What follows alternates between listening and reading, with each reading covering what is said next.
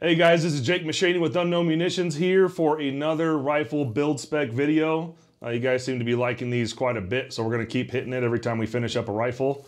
The one you see in front of you here, we just got it all dialed in, and I'll just run down all the components and get to the weight at the end from the nose to the butt.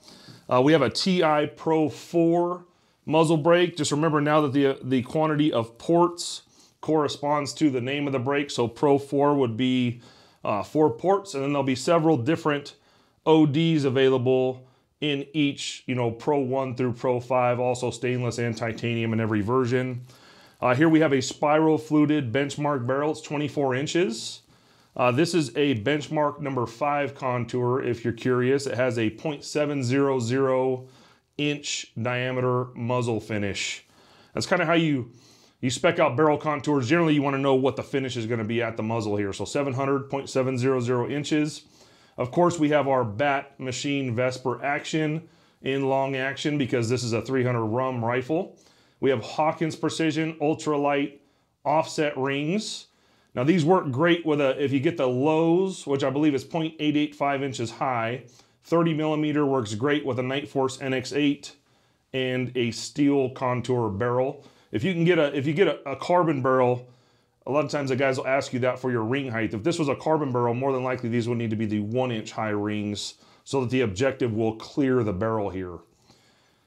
Moving back, we have the Game Warden, Macmillan Game Warden 2.0 stock.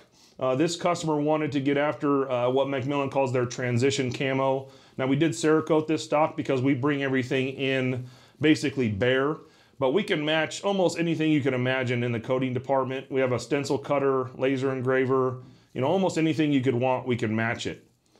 So again, Macmillan Game Warden 2.0, fantastic stock. It does have flush QD cups here on the left side.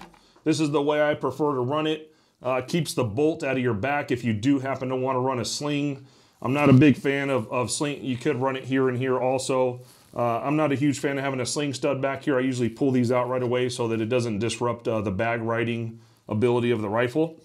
So underneath here you have the hunter's rail. Has a short section of Picatinny rail at the top, and the rest of this is Arca. Gets around the bottom of the nose of the bottom metal real nice so that you can use the center of balance on the rifle if you happen to be on a tripod for a tripod shot. This is our Unknown Munitions bottom metal and magazine.